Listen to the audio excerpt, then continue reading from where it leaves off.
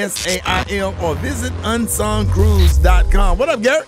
Good morning, Ricky. Good morning, America. Good morning to you. It's Monday, a beautiful day in the neighborhood, and here's what's happening in celebrity news, y'all. All right, Real Housewives of Atlanta star Kenya Moore. I am hoping that I'm just dreaming, honey, for what's going on with this young lady, because I tell you, that husband of hers, he is just really putting her through. Now, last night on the show, I mean, we're going to call him Breakfast Eddie. Breakfast Eddie, yes. I mean, Eva, what's happening with that child? Well, what did you see, Gary? I saw the way he talked to her so bad, and then the way he's putting out in the press. He said, y'all, that he made a remark. They asked him about his marriage, and they said he flat out said that he hates it.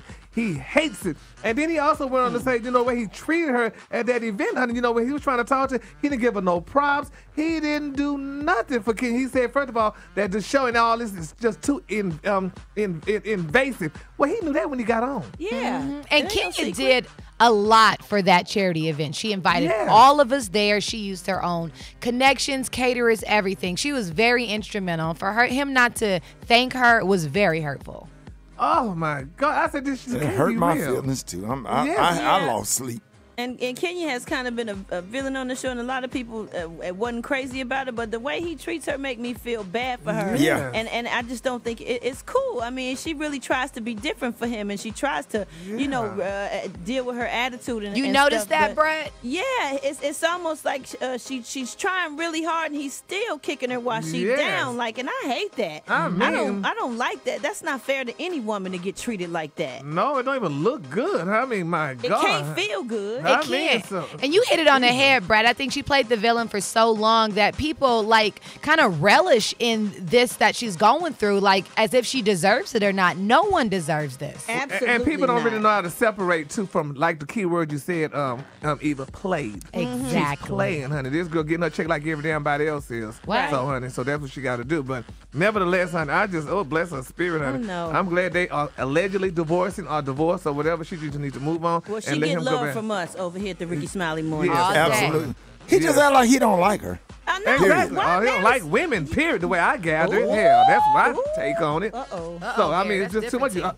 Well, you just too guinea up in all these other men's face, but hell, when it comes to Kenya and stuff, the way you treat her, hell, like she's a damn stepchild. You got a point. So, But anyway, child, moving on, another celebrity news, y'all. Okay, now, Wendy Williams. Now, we all know Wendy and her husband divorced, honey. Yes. So people are talking about Wendy. They say Miss Wendy take a dig at her husband every time she can, honey, on that doggone show. They say the way she does it, they say if you watch the credits, honey, when it go off the show, where his name used to be at Kevin Hunter, she got just Wendy. Yes, she got just Wendy, baby. All about her loss. I was all right, Miss Williams, honey. She put just Wendy. So she did that. And, you know, people still talking about, you know, she may be involved in a relationship, but she said she's not involved with the jeweler Will DeBoss, and she's also not involved with Robin Crawford. And oh, wow. Yeah, they were saying she was involved with Robin. Yeah, they said she's involved with Robin. So she said that's not so. So, honey, congratulations to Wendy, and she got herself together and do what she can. In my final story, y'all, Cheryl Underwood. Now, a lot of people trying to give Cheryl Underwood some flack because Marie Osmond, now Ricky, hear this. Marie Osmond said on the show the other day, she said when she died, she ain't leaving her damn children not near a penny. Oh, wow. Nothing. So, honey, now Kirk Douglas recently died, and he left all his millions of dollars to his charity. Right. And, honey, Cheryl said, well, that's not right. You should leave your kids money or whatever, you know, because I guess when you grew up poor or whatever, and they didn't have anything, you know, you should kind of leave them something. But, baby, Sharon Osbourne said, honey, yes, you should leave the kids something. Something? Yeah, but, honey, Miss Marie said, Ricky, are you leaving your kids anything? The ones that deserve it. Hello. Yeah, if you out here ain't doing right, ain't taking care of your business, I'm not giving you money to go out and just do whatever when I could be educating and helping somebody else. And my kids understand that they are not entitled to anything. Amen. They're not entitled to anything now. They don't write no jokes and they don't get up and do radio. And anything that my son never asked me for money. They said, Dad, do you have any work for me? That's right. I said, yeah, I have work for you. I got stuff to do around the yard or go get the car washed or go get the oil changed. I give them something to do or whatever, let them earn the money. They never, ever, ever ask for money. Now, I give my youngest daughter something to go to go to Walgreens and get her little personal items and stuff like that. You know, other than that, my other daughter deliver food in Nashville. So, you know, she's in college, she deliver food. Everybody work hard for what they get. I don't give them nothing.